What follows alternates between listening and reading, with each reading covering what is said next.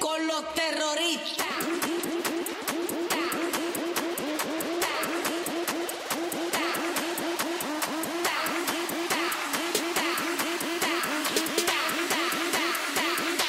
And do the Harlem Shake.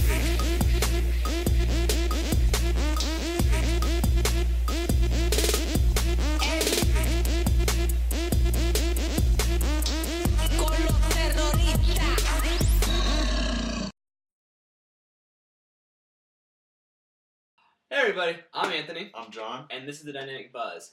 Every Tuesday, we bring you the latest in comic book news along with our suggestions of comics you should pick up this week. We have a ton of news this week, and Like always. But today I feel like a little bit more than usual. It's kind of the going same. on. It's kind of the same. All right, John, you're kind of damn for my style. So let's get started. First, go ahead. Go ahead. No, you're got running it. the show right now. Go ahead. No, Go ahead. you I'm just the guy who talks. All right. Well, since this is my show now. Last week we reported that Jeff Johns off Green Lantern. Yes, I know it's sad, but now it's reported that it was like a day after we shot and stuff that all the Green Lantern writers are gone now. Mm-hmm. Which is kind of weird. Like, I understand Jeff Johns is leaving just because he wants to leave, but he's been why? there. He was there for like 12 years. No, yeah, I said I understand. No, I understand what Okay. you're saying. I'm saying okay. I don't know why not everyone else wants to jump ship. Like, Mhm. I mean, he's allowed to retire from Green Lantern if he wants to. Yeah, it's kind of weird that these guys would leave now. I don't understand that. Yeah, I think they're just, I guess with the whole new reboot and other jobs being open, some people just want, like Green Lantern Corps compared to New Guardians, it's a completely different ball game. Yeah. I can see people wanting to change their limitations. Well, I guess the thing that's supposed to happen now, rumors are, is that the writer of Green Lantern Corps is Peter Tomasi. I think that's how you say it. He's rumored to replace Jeff Johns. Well, in May is when we see, they're all going to be leaving. And they have people writing for them now. They've released that and stuff. But supposedly they're not supposed to be the actual writers. They're just like temporary writers, until they figure everything out. Mm-hmm. But Peter Tomasi is supposed to be the new Green Lantern writer, which he's wrote some Batman and Robin. Really? Yeah. And I don't know. I think that would be fine. I don't read Corps. You like it, don't you? I don't really read Corps. Oh. Corps is the one I look on the shelf. Yeah. It ties in. It's gonna be weird. It's gonna be weird just reading these books and Jeff Johns not involved. But I think for Green Lantern Corps, this is a great move. I think for New Guardians, I think this is a bad idea. Not that he's not a good writer. I didn't enjoy. Basically, I didn't enjoy Corps that much. But I don't know. Like I always say, we'll see. Usually, I'm proven wrong when I announce stuff on the show. So I hope I'm wrong. So, to no more Jeff Johns, to no more Ultimate Spider-Man. Miles Morales. Yeah. Marvel just released just one image of Miles walking down an alley, and his Spider-Man suit is in the garbage. Yeah. It seems like he's hanging up the suit. It's a familiar scene, or a familiar image that you saw in Amazing Spider-Man 24, 25, 26? 27? I don't know. You want me to say? I didn't look the numbers. I didn't look at the numbers. I didn't really research that before this. I should have. But sorry. We'll put something on the screen once we figure out what it is. We're unprepared. God, okay. Well, that's the that's the Spider-Man issue. And also, if you are familiar with Spider-Man 2 with Tobey Maguire, that scene's also shown when he decides that he doesn't want to use Spider-Man anymore. He throws it in the trash can. You did not just bring... I like Spider-Man 2. I just can't believe you just brought it up. I don't want to talk about it, but I'm just saying, shitty movie. Yeah. Well, no, I like number 2. The other ones are crappy. No. Number 3 was bad. Yes. I think number 3 ruined it from other one. But going on, anyway, we're talking about Ultimate Spider-Man. Serious, I'm just saying that image is used in Spider-Man. Okay. Yes. Yeah. Yeah. So this is supposed to be issue number 23. 23? Yep. Okay. Yeah, 23. And then also, I think it's hinted that how there's different spiders. Different spiders. Supposedly, each we're going to spider had a start. number on its back. Yeah. Supposedly, we're going to supposed to be getting more Spider-Men or Spider-Women. So. Yay! Yeah. No, but really, I mean, the one Spider-Woman we have right now is her own person. But no, I just think that I think it'd be kind of cool. I wouldn't be fond of there being a ton of Spider-Man everywhere. So now it's like Spider-Man Incorporated.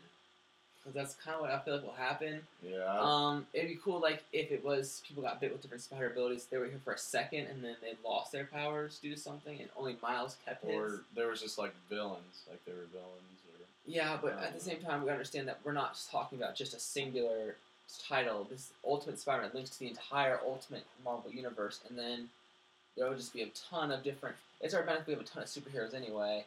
Now it's just like, oh, we have one Spider-Man. Now there's a new Spider-Man. Plus the now 14 other Spider-Men that are in New York. And the X-Men are like, what the heck is this? Yeah. This is our team. We're the only ones supposed to have a team in this universe. Word. Yeah. And then Wolverine's all angry and pulls his claws around. Yeah, but I doubt that he actually hangs up his suit for long. It's just a gimmick. But it still looks pretty cool. And It's a slow series, but everyone loves Miles. Everyone likes the story. Everyone likes the plot. You know. Especially with Venom Wars going on. But yeah, so we'll move on to a little bit of different news. Yeah, this, if you guys don't want to hear spoilers this is about Batman Incorporated. You've probably, I don't know if you've probably seen it online already. This is not really a spoiler, but I guess it kind of is. So if you don't want to watch this, mute your screen now. And we'll put right here in a box right here, little annotation. Skipping this whole clip to the next one. So, yeah, I guess we'll get started with this one. Batman Incorporated, number 8, the cover got leaked online. And this is by the same bastard that leaked Amazing Spider-Man. Watch how language this show. Amazing Spider-Man number 700. And if you've seen it, it's pretty crazy. It's Damian, Gus kind of shaped like a bat, I guess you'd say. He's in his Robin costume. Mm-hmm. At the bottom it says R.I.P. and then Robin symbol. And that's pretty big. What if Damian dying here? But at the same time, I mean, we've seen so many different things. We've seen, like with Death of the Family, Joker dancing with Batman's costume, and it's the title's always it's the advertisement. You're not really gonna get what you. Well, supposedly everything Grant Morrison's been writing for, ever since the beginning of Batman Incorporated, it leads up all to this big issue. They've told all the comic book shops to, double up on this issue because this is going to be pretty big, and possibly see Damian dead. I read something online This is the thing. I read something online. What if the R.I.P. is just to rest in peace to the Robin character, and Damian becomes something else? Like he becomes Bat Boy. Yeah. Bat Lad. I don't know. He becomes the same thing or becomes Batman. I don't know. Maybe it's rest in peace to Batman and he becomes the Batman. I don't know. It's hard to. Batman Incorporated is a side story. I don't know. It's hard to tell from a cover of what you think is going to happen, but it's nice to sit around and act like you know what's going to go on. Yeah, but it's definitely exciting to pick up. This releases in 2 weeks. I think it's the 28th, the last week of February that it releases. So, definitely going to be picking this up and seeing what's going to happen. Definitely going to read when you pick it up. Okay, now we're done with comic book news. Our next news involves video game news. For the first time. Yep, for the first time ever on the Dynamic Buzz. Here is our video game news. Go. All right. Well, for those of you who enjoyed the Batman Arkham games, like Arkham Asylum, Arkham City, get ready for Arkham 3. They did not give us an environment like Arkham Zone, Arkham Universe, Arkham World, Arkham Super City, Arkham Complex. Coming to you the end of 2013. Okay, wait, just take that away from me. Anyway, yes, 3 big points are it's coming out at the end of this year. The other big point is Rock City will no longer be doing it, which is a bummer, I feel like, for a lot of us. Yeah, when I heard that, I was totally uninterested into it because Rock City's made just 2 great games, and what's going to happen when they just bring in someone random? It's not even bring someone random. I'm not saying that they're going to go out and pick, someone who makes games that they sell at, Kohl's and Walmart, but, it's not going to be the same quality. The consistency will be different. Uh, it I just don't think it won't be fun. Plus, I hate games that go back. Yeah. Because this is going to be based. It's going to be focused more on the Silver Age Batman. Well, the rumor is. Rumor. Yeah, it's supposed to be in the Silver Age when Batman first meets Joker, which We've already done with Joker in Arkham. Yeah. I'm kind of not that I don't like Joker. Like, believe me, I think he's a great character and everything. But at the same time, why are we going to beat this dead horse? Spoilers intended. Yeah. And then another thing is Justice League is supposed to be involved in it too, which the rumor is the reason they bring the Justice League just to get people interested in the Justice League movie. That's not going to happen, and then also bring in people that like other Justice League characters into this universe to play it. I feel like it would make more sense instead of the Justice League to bring in like the Outsiders or even the Bat family. Let's start a little closer to home before we decide to. I mean, yeah, we got a taste of. I have to stop saying taste. We got a feel. Can't say feel. We got to see Nightwing and Robin, and you get to know about Oracle. I mean, it'd be cool if we kind of expanded upon that to the point where it's like, oh, well, here's the Bat family, and from the Bat family, here are the Outsiders, and then the Justice League. Because we'll be jumping from meeting all these characters to meeting just. It might just be Batman. This might be before Dick Grayson. No, we would get Dick Grayson, but Silver Age. I thought. Yeah. Yeah. I don't know. Said yeah, but I don't like this idea. Supposedly, this Rocksteady is still making a game, but it's going to be released next year. That's what this is all just rumors right now. We don't know what's going on. People are just not happy about Rocksteady not making this game. So maybe Rocksteady came out and said we are not being involved with this game. This game, though. So it means that they could possibly because they wanted quality. They wanted to give us a good game instead of rushing it out for money. That's probably all just Warner Brothers rushing all this stuff out. Yeah. Oh, because it just so happens they got rid of Young Justice. Whatever. They got rid of Green Lantern. We're not going on this rant. But yeah, there's going to be a game at the end of 2013. It's probably not going to be as good as the past two games, but yeah, that's all we got for you right now in video games.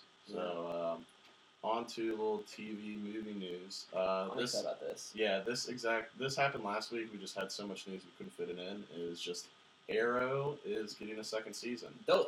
Which is pretty awesome because we both really, really love Arrow.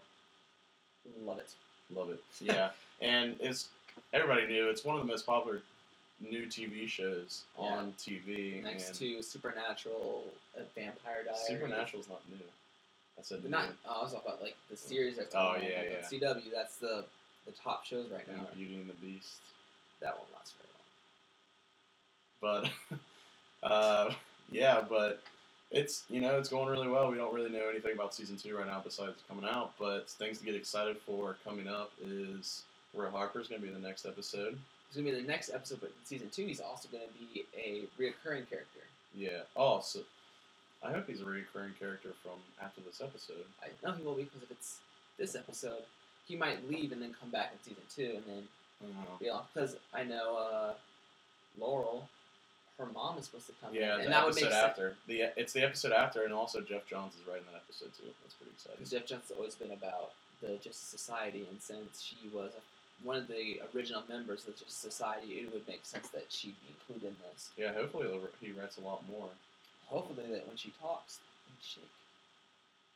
It's not going to be... Laurel's going to be the first Black Canary. It's not going to be... But she's going to be a vigilante. She's not going to have powers. And that's what kind of irritates me. Like, if we're going to do a show that's kind of based in this real world, aside from the fact that some guy can shoot tennis balls with a bow and arrow, I think if we're not going to add superpowers, keep it to a...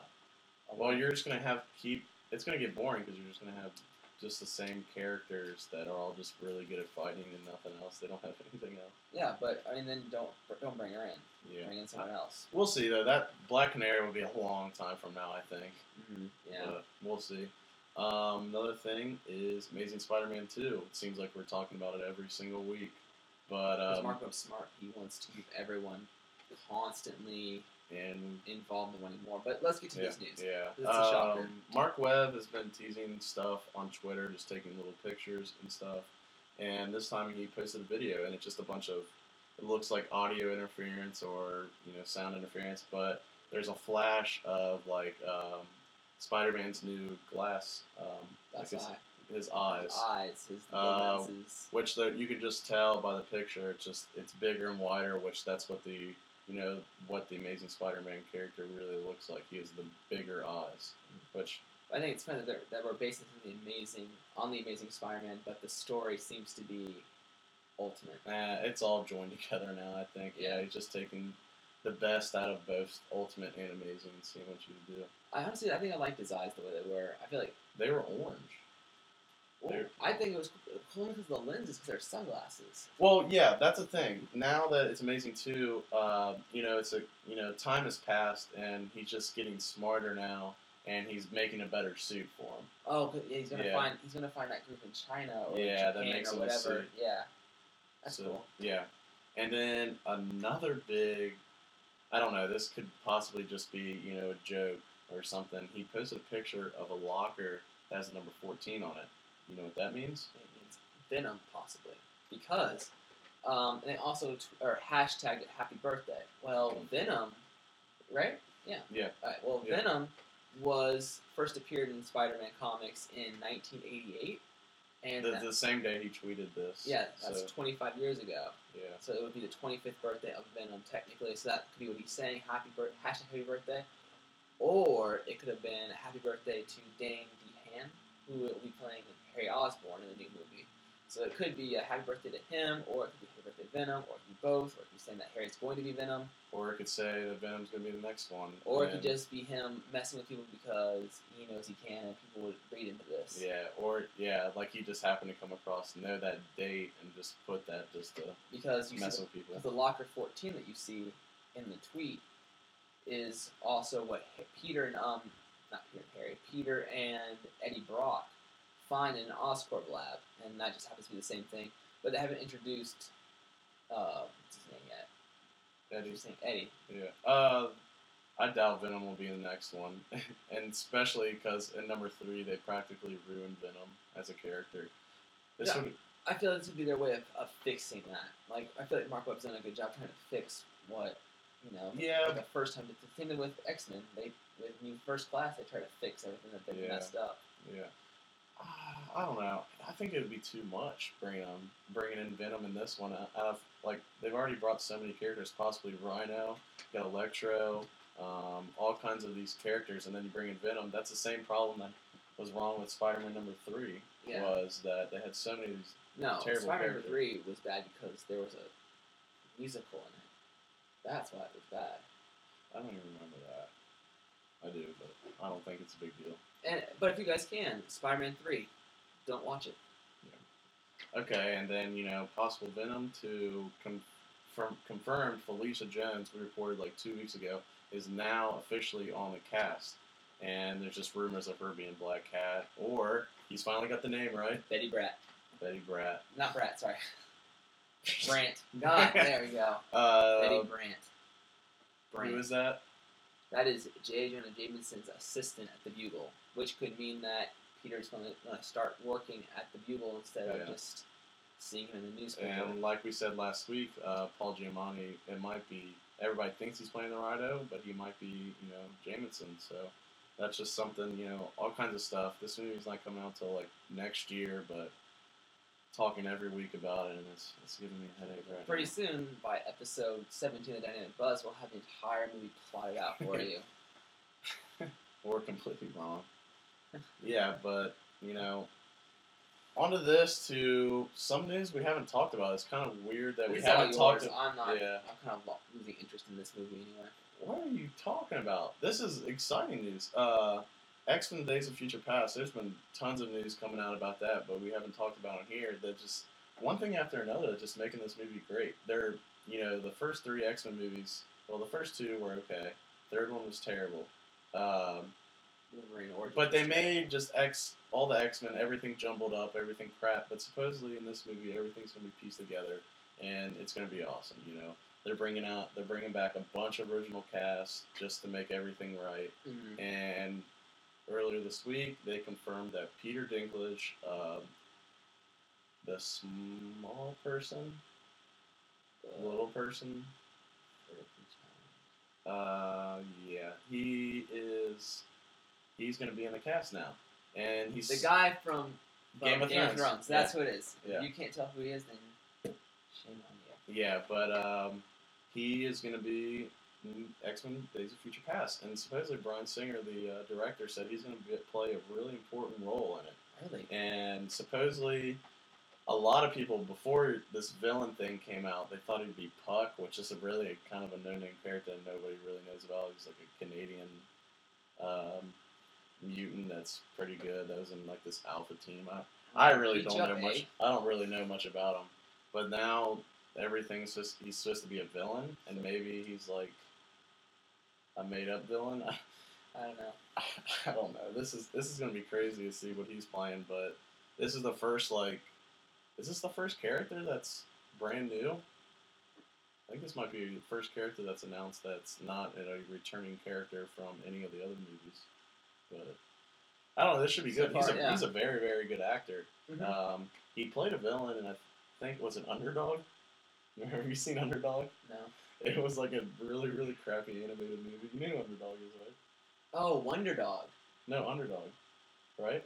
Wonder Dog? Underdog. It was a cartoon. Oh, cartoon. Okay. It was a cartoon, but it was made into like an animation, like you know how they've done Smurfs and all kinds of stuff. And he was the villain in it. Like he wanted to kill the dog. The dog. Yeah. It's Wonder Dog. This is Underdog.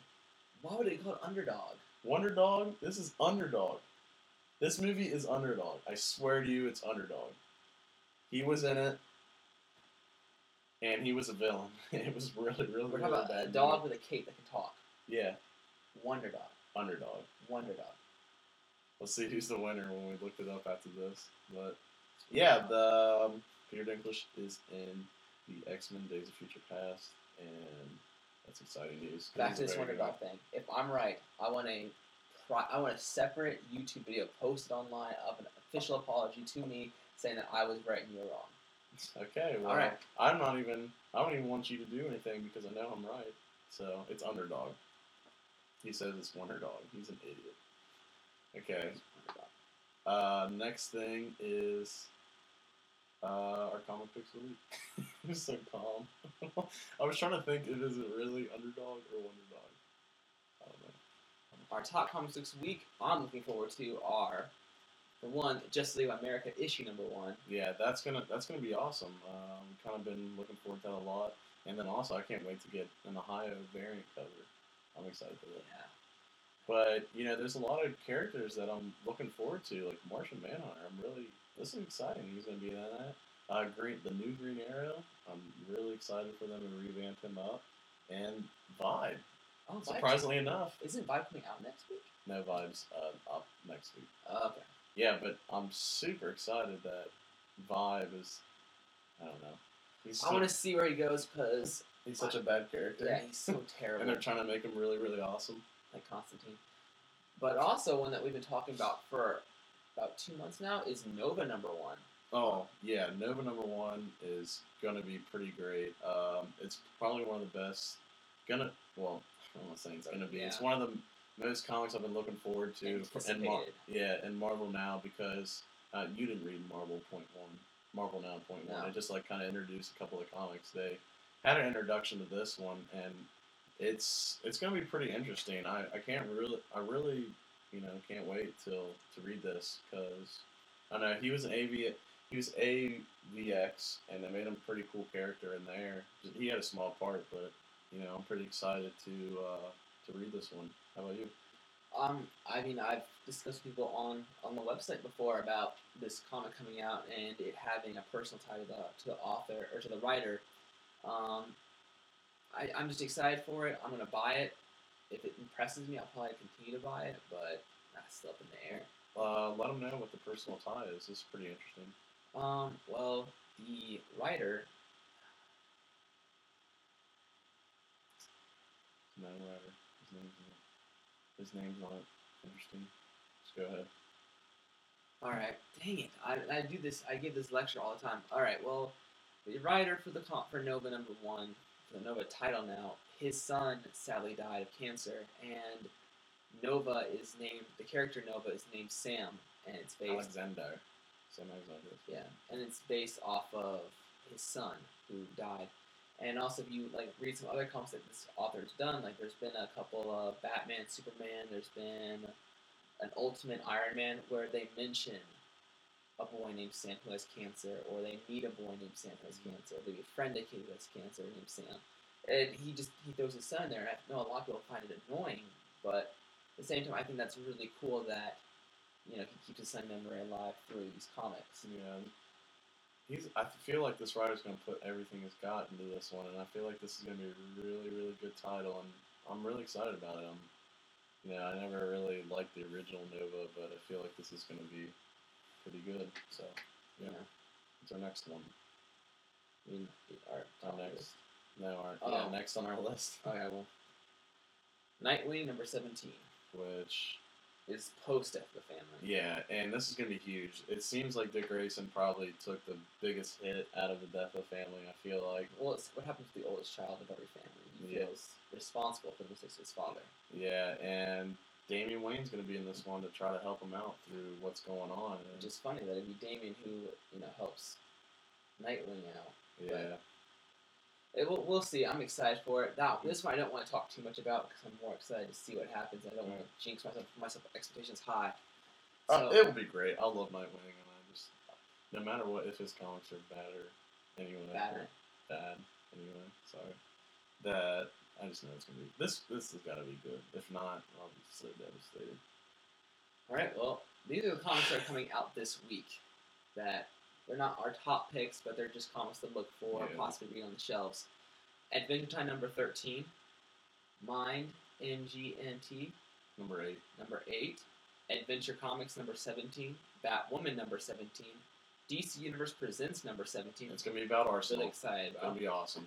Green Lantern number 17, excited about. Because it, Wrath of the First Lantern. Yeah, Wrath of the First Lantern. It's the first issue. That's going to be awesome. Yep. Green Lantern New Guardian, Wrath of the First Lantern. Green Lantern Corps, number 17, Wrath of the First Lantern. Red Hood and the Outlaws, number 17, Post Death of the Family. It has a really cool cover of Batman holding Red Hood's body, and in a puddle of blood beneath him is a picture of him holding Robin after the death of the family. I'm just going to buy that just for the cover. That looks awesome. Yeah. Wonder Woman number 17, so excited for. Justice League number 17. Justice League number 17, Saga number 10, Deadpool number 5, Indestructible Hulk number 4, Savage Wolverine number 2, and Superior Spider-Man number 4. And that's like I'm excited. 3 issues that's came out in the past 4 weeks, which is awesome. Awesome because the story is really good. I've always been in love with it. Now you're in love with it too. I wouldn't say in love with it. You say that every time, and you just love it. Because I don't want to jinx it. Gosh. Whatever. Yeah, but that's our picks of the week. This is going to be a big week in comics, and I can't wait till Friday when we talk about, But we'll also see you tomorrow, which is Wednesday. Oh, yeah. And we get to talk about our whole recap of the Death of the Family. Yeah, you can click that, watch that. It's going to be awesome. I'm excited for it. Talk about this probably one of the best New 52 events so far. Yeah. But as we say, it's going to come out tomorrow. Granted, we are still at school, and our school's Wi-Fi is not the best. So if it doesn't come until Thursday morning, don't hold that against us. That's beyond our control. Yeah, but we're definitely going to try to get it there on that Wednesday for you guys. So, yeah. Excited. Yeah. All right. Well, as usual, check us out on our website. Follow us on Twitter. Like us on Facebook. If you have any comments, leave a comment below. What else? Rewatch our videos 1,000,000 times. Yes, do that. Like us on Facebook. Yeah. Follow us on Twitter, please. That'd be nice. Yep. I'm pretty sure that's it. Yeah, that's all. Great episode. All right, Garrett. So, see you guys tomorrow.